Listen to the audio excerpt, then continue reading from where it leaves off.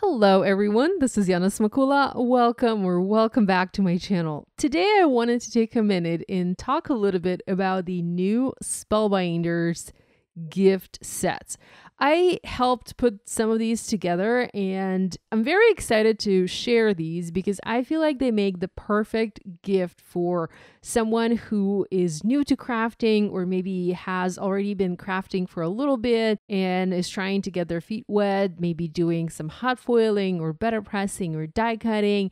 I feel like these are just fantastic. You can get a gift set like that for yourself, or you can hint at your husband or your partner that there's something that you like and just send them a link to a particular gift set that you would enjoy, or maybe get a gift set like this for a crafty friend. So there are 8 gift sets to choose from. I am a little proud because I helped put some of these together and I kind of feel like they're a little near and dear to my heart. So the first one is the Essential Crafting Tool Gift Set. And this one includes the Spellbinders apron. So if you don't yet have the apron, I kind of feel like that's a nice little gift set to get. Also, of course, this includes the different paper trimmers, the tweezers, the tool-in-one, 2 pair of scissors, and a corner rounder and a notch tool. So essential tools for your crafting area plus an apron. I love my apron. I actually have 2 of those aprons and I wear it whenever I'm crafting just because it has pockets, and I can put my phone in a pocket, put some tools in another pocket. So yeah, love this gift set. The next gift set that Spellbinders is offering this year is the Marvelous Machine gift set. So this one is a very beefy set. It includes the white Platinum 6 die cutting and embossing machine, so the 6-inch opening machine. It also includes the white Platinum Scout machines. That one's a little smaller. It's the 3.5 machine opening, so it's like a baby die cutting machine. It also includes the Glimmer hot foil system. So if you don't yet have a hot foiling system, this is the one to look at. And of course, there's a BetterPress system that is included. When you're getting this bundle, you get quite a bit of a discount because you're purchasing all of these machines at once. So if you are looking to get a new die cutting machine, and if you don't yet have Glimmer and BetterPress, this is a fabulous bundle to check out. Okay, the next one is the basic BetterPress gift set, and this one includes a little bit of everything, some basic tools and supplies to help you get started with the BetterPress system. So it of course includes the BetterPress system. We also included Floral Celebration press plate and the stencil bundle. It's one of my favorite plates, and it comes with a stencil, making it very easy to add color to your image. It also includes Cheers to You sentiment press plate, because we all need sentiments, of course.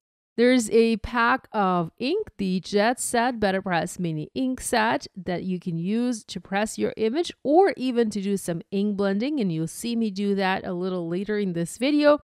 And there are 2 packs of cardstock porcelain and bisque. Those are A2 panels, and then of course a set of mini blending brushes because this gift set includes a press plate with stencils. So we thought it would be nice to include the blending brushes to give you an idea how you can use those to add color to your better pressed images.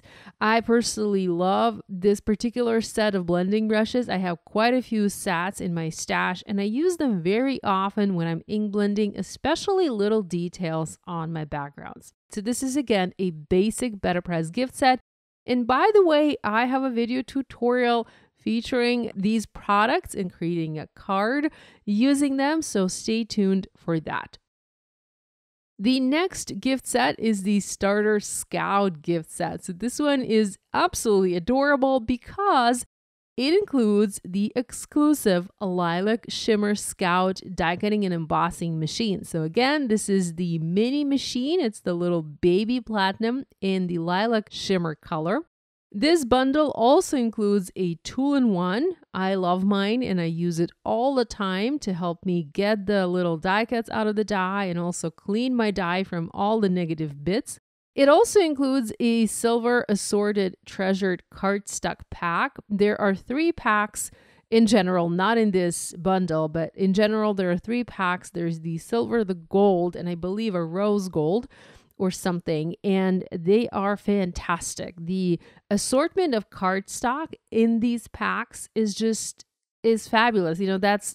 There's nothing more to wish for as a die cutter, because you have all the different finishes, all the different surfaces.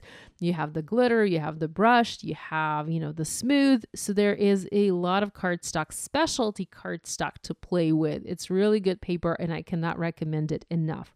So next, this bundle includes the 4-inch detail scissors. I love mine. I use them a lot. And then there is the thank you etched dies, and then the hello smile dies, because, well, these are sentiments and we can never have too many sentiments in our stash. Okay, the next bundle is the Sparkle and Shine gift set. And this one is actually very affordable. It's only $30, $29.99. And this one includes an assortment of Spellbinders embellishments. I picked my favorite embellishments, the embellishments that I use most often, and we put them in this bundle. So we have the gold smooth discs, we have the silver smooth discs, aura opalescent sequins, pink opalescent sequins, opal color essential gems, silver mix essential gems, gold mix essential gems, fashion oyster color essential pearl dots, dimensional clear enamel dots, and dimensional black and white enamel dots. So this is a fabulous bundle of embellishments, and we are all using embellishments on our cards, of course, all the time, either to cover up a boo-boo or just to dress up our project. The next gift set is the Glimmering Hot Foil gift set, and I also have a video tutorial featuring a card created using these products. So this particular gift set includes, ta-da, a Glimmer Hot Foil system. There's also the Glimmering Buttercups Glimmer Plate and Stencil Bundle. Again, a beautiful plate with stencils to help you add color to your background. There is the Anemone Glimmer Blooms. It's one of my favorite glimmer plates from a few years ago. It's from my collection. There's also the Curved Everyday Sentiments set. So you have the sentiments and the coordinating dies to cut them out. So you have a handful of products to help you get started right away. We also included several packs of foil. So the Glimmer Hot Foil 4 rolls, the Satin Metallics variety pack, and then the Satin Pastels variety pack. Both of these are fantastic. We also included the Glimmer Specialty cardstock, and these are the absolute perfect papers for hot foil stamping because they're very smooth. The foil transfers simply beautifully onto these papers. And finally, this gift set also includes the specialty clear film, which is basically heat-resistant acetate that you can use to foil on. And the last gift set is the lovely Lilac Shimmer gift set. So this one includes both of the Lilac Shimmer die cutting machines, the Platinum 6 and the little baby Platinum. And I think this is a fabulous gift set to give to somebody who maybe has been crafting and die cutting for a while and is looking to get a new die cutting machine, because just let's be honest, that color is just fantastic. Okay, so that was a look at the bundles, the new bundles available at Spellbinders. Now let's go ahead and jump onto the video tutorials. I have 2 video tutorials that I filmed for the Spellbinders YouTube channel, featuring the BetterPress gift set and the Glimmer gift set. I hope you enjoy both. Thank you, and let's go ahead and start watching. I'm going to start by using the Floral Celebration press plate and pressing it in black ink on the Spellbinders BetterPress porcelain cardstock. So here I have my plate. I've placed it on the magnetic part of my BetterPress system. I'm also going to attach a sheet of the BetterPress cardstock onto the clear plate. I'm using Best Ever craft tape to create a double-sided little sticky. And next, I'm using the black BetterPress ink. This is included with your BetterPress system to apply ink onto my plate.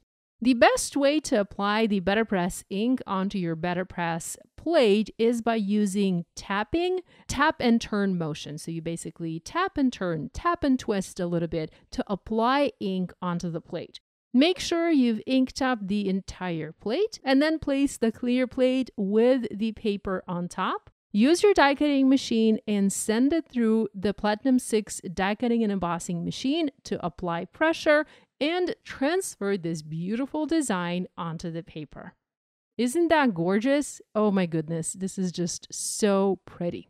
Next, we're going to add color to this background using the coordinating stencils. Here, I have already attached the first layer onto the paper. I'm using a grip mat. The grip mat is holding my paper in place and it is also holding my stencil. If you do not have a grip mat or a similar product, you can just use tape and tape your products together.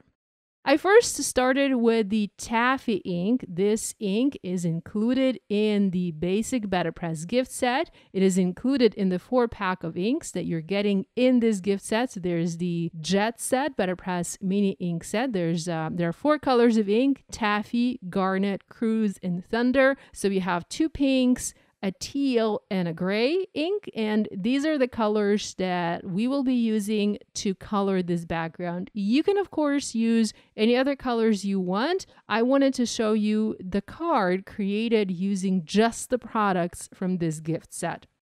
I'm also using blending brushes that are included in this gift set, and these are fantastic because they come in 3 sizes. You have the large, the medium, and the small, allowing you to add ink even to the smallest areas and have a lot of control over how and where you apply the color onto your paper.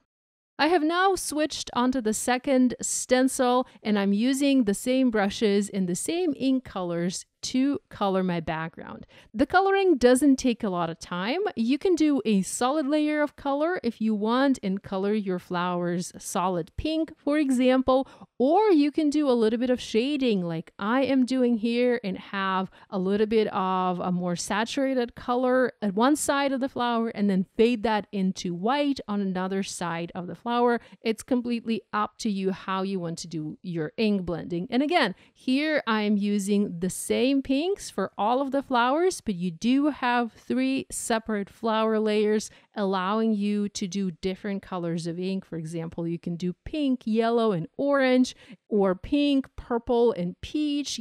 Play with the color combinations and be creative. There are a lot of examples on the Spellbinders website for each of these products. So if you click over to the individual products, you can find card ideas for these easily. I'm using the layer number 4, and here I'm stenciling the leaves using the teal color, and it's going to be so pretty. I absolutely love the pink and teal color combination. So again, this color is Cruise. I'm doing the same technique here, adding more color at the base of the leaves and fading the leaves into white. I think that looks very elegant and very pretty. I am speeding up the blending of this background because you certainly don't need to watch me ink blend the same thing over and over again. I'm going to remove this layer and we just have the last layer to ink blend, and this one features 2 types of leaves. So we are going to use 2 different colors. We're going to go with Thunder for the branch with the little leaves, and here I'm using the smallest blending brush. And with that done, I'm going to go back to my teal brush and the Cruise ink and ink blend the other shape of leaves with the Cruise ink. So this is the beauty of using those smaller blending brushes. You don't have to do any masking. You don't have to fuss around with your stenciling. The brushes are small enough to get into the smallest areas on your background. With the ink blending done, it's time to reveal our background. Oh, and this looks so beautiful. I absolutely love this color combination. And again, remember, you can do different colors for the different flowers if you want. Next, we're going to do the sentiments for this card. And in order to add a little bit of color to the sentiment panels or the sentiment strips, I'm going to add a little bit of that same pink ink blending. So again, this is colored taffy onto a sheet of BetterPress cardstock. So I'm just using a larger blending brush from my stash. This is the largest blending brush available in the Spellbinders shop. And I'm adding a light color, a light layer of pink color onto this background. Here I have my BetterPress system once again, and the sentiments are already positioned on my BetterPress system. I've attached the paper, I've inked up the plate, and I'm going to just send this through my Platinum 6 die cutting and embossing machine to apply pressure and transfer these sentiments onto my beautiful light pink ink blended background. If you want, you can, of course, press the sentiments on colored cardstock, but I wanted to use only the products that are included in this gift set and show you what you can do using them. These come with the coordinating dies, and of course I used mine to cut them out, and now we have these cute little ink blended sentiment strips for our cards. I'm going to use 3 different sentiments for this card. I love to layer different messages, so I'm going to go with the celebratory messages here. Make a wish, happy birthday, and it's your day. Now, before we assemble our project, I wanted to trim my ink blended panel down slightly, so I'm using a rectangle die from my stash. And in order to protect the paper from the cut marks from my cutting plate, I'm placing a sheet of thin paper on top. Here, I'm just using basically the label from a product that I have in my stash. And then I'm adding the top cutting plate on top. So the label, that extra sheet of paper, is going to take all the beading, and my BetterPress cardstock is not going to have any marks on it. With this done, I've used thin foam adhesive squares, and I'm now adding this panel onto an A2 side folding card base created from the Spellbinders Fog cardstock. So I have a beautiful light gray card base, a beautiful ink blended background with the pink and teal and a little bit of light gray. Next, I'm going to add these sentiments in the center of my panel, and I want to have a slightly wonky design, so I'm placing them all a bit at an angle. And again, I'm using foam adhesive squares here. These are the regular thickness, and just going to adhere these strips one by one to create the sentiment for my card. With that done, I used clear drops from Spellbinders, and I added a bunch onto my background just to add a little bit of additional interest. So here's a look at the card I have for you today, created with the Spellbinders Basic BetterPress gift set. I'm going to create a simple foiled card, and I will walk you through the process. So here I have my Glimmer hot foil system. It is already nice and hot, and I'm going to foil the Anemone Blooms BetterPress blade in one of the foil colors that comes in the kit. I'm using my Spellbinders scissors to cut a piece of foil large enough to cover my Glimmer plate, and then I am placing a sheet of specialty Glimmer cardstock on top and adding the 2 plates, the 2 shims that are included with the Glimmer hot foil system. I press the timer button, and now I just need to wait for about a minute for my Glimmer hot foil plate to get hot and ready to transfer the beautiful foil onto my paper. I'm going to use the Glimmer hot foil system together with the Platinum 6, and the Platinum 6 is going to apply the pressure. The Glimmer is providing the heat, and then the Platinum 6 is providing the pressure. So it takes about 1 minute for that light to blink, to flash, and for the plate to get good and hot. Now that the light has turned solid green, I can take the platform out of the docking station and slowly send it through my Platinum 6 die cutting and embossing machine to apply pressure and transfer the beautiful design onto the paper. Let's remove the foil and take a look, and oh my goodness, see how beautiful this is. Foiling always gives such beautiful and unique results. Next, I'm going to do some ink blending. With this Glimmer plate, you can leave it as is, or you can add color to it using your favorite coloring medium. I'm going to add ink blending using BetterPress inks and Spellbinders blending brushes. I have 3 colors of ink: taffy, Tuscan and Tiger. And I'm going to use the small blending brushes in different sizes. So these particular blending brushes come in a pack of 3, and there is a small, a medium, and a large brush in each pack, giving you options and allowing you to add ink blending to even the smallest areas. So I'm first blending with the taffy ink. I actually had some leftover ink on my brush. I tried to clean most of that onto a piece of scrap paper. And now I switched to a smaller blending brush, and I'm picking that same ink up again with a smaller blending brush and applying it to the tips of the petals. So I want to fade the hot pink into white. The base of the petals is going to be hot pink, and then the tips of the petals is going to be white. This is a very easy process. I'm not doing any masking. I'm just using these small blending brushes to apply the ink onto the paper. If you want to be very particular, if you want to be very specific and, very careful as to how you apply the ink, you can also create a mask for this image. So foil this same image once again, cut it out, create masks for the individual petals or for the flowers, and use those masks to apply the ink. I didn't want to do this. I wanted to do simple ink blending, and I wanted to show you how you can quickly add color to this beautiful image. I'm going to speed up my ink blending just a bit because we don't want to watch me ink blend for 10 minutes. And with the taffy ink blending done, I'm going to move on to my next flower and my next color. I then came back with a larger blending brush and blended all of that together. That just helped soften the edges of my ink blending and spread the color a bit further.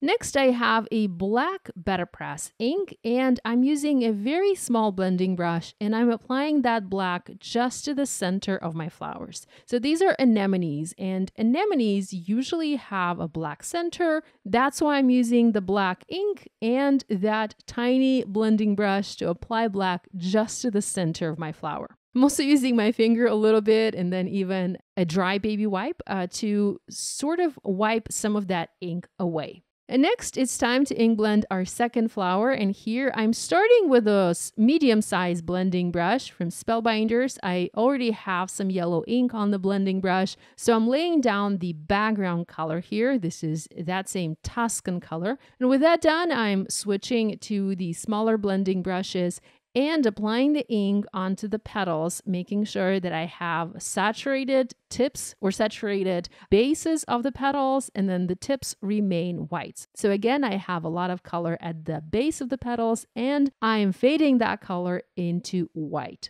It's one of my favorite ways to do ink blending.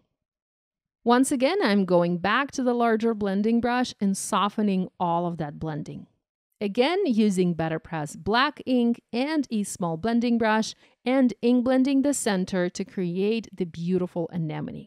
For my final flower, I'm using the Tiger ink and once again, a different blending brush so that I'm not contaminating the colors, and I'm adding just a little bit of blending again at the base of that beautiful bud. I'm not going to use any other colors because we have the leaves here and the leaves are all solid, so there's no need to add any other color to this ink blending. I love the way this looks.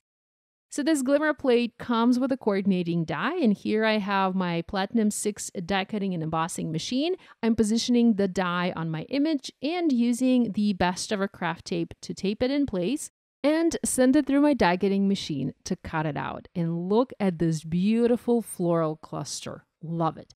Okay, let's go ahead and start working on a sentiment for our card. So here I have another panel of the specialty BetterPress cardstock, and I'm going to add some color to this using, once again, BetterPress inks. So first, I wasn't sure which color I wanted to have as a background, and I decided I'm going to use the same colors that I used for ink blending my flowers. So I'm first ink blending a background with Tiger ink, and I'm using the largest Spellbinders blending brush. This one is super large and fluffy, and it makes it very easy to add color to any background. So here I have that beautiful tiger color, and I'm also going to ink blend one more panel using the taffy ink. just because I'm not quite sure if I want to have that yellow-orange or if I want to have a pink background. I end up using the pink one because it makes more sense for this card, but I definitely save the other background in my stash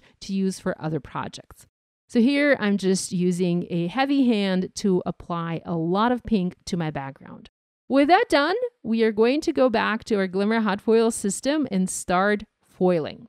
So here I have the sentiments. These are included in the Glimmer gift set. And once again, I'm going to cut a piece of foil. This is the same foil color as I used before. And I'm going to foil these sentiments on the pink background. I'm doing the same steps as I did before to foil this image on the paper. If you are new to the Glimmer hot foil system, I encourage you to check out a Glimmer bootcamp on the Spellbinders YouTube channel. This will teach you the tips and tricks of hot foiling and will help you become a hot foiling pro.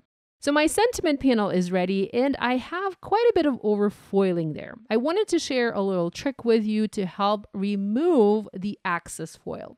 So whenever I have overfoiling, there are several ways you can use to remove the foil. My favorite method is to use the Best Ever craft tape and just gently tape it over the foiled image, maybe rub a little bit with my finger, and then lift the tape up, removing the extra foil.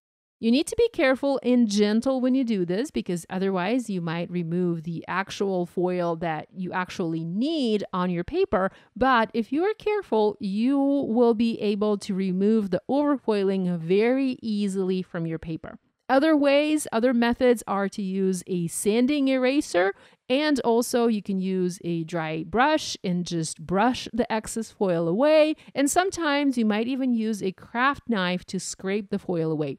When I'm using this particular paper, I prefer to use tape because that, I think, gives me the best results when it comes to removing excess foil. So here you can see all of that excess foil on my tape. And here's a look at our foiled sentiment panel. And then you can also tell that my foiled image now looks a lot better and a lot cleaner. Here's a little close-up. There is a coordinating die available to help you cut all of these sentiments out, and that's the beauty of this Glimmer sentiment set. You can foil a bunch of sentiments at once and also cut a bunch of sentiments at once. You can save the sentiments you don't need and don't use for a later project, and this way you will have sentiments ready the next time you are making a card. I find this to be very convenient.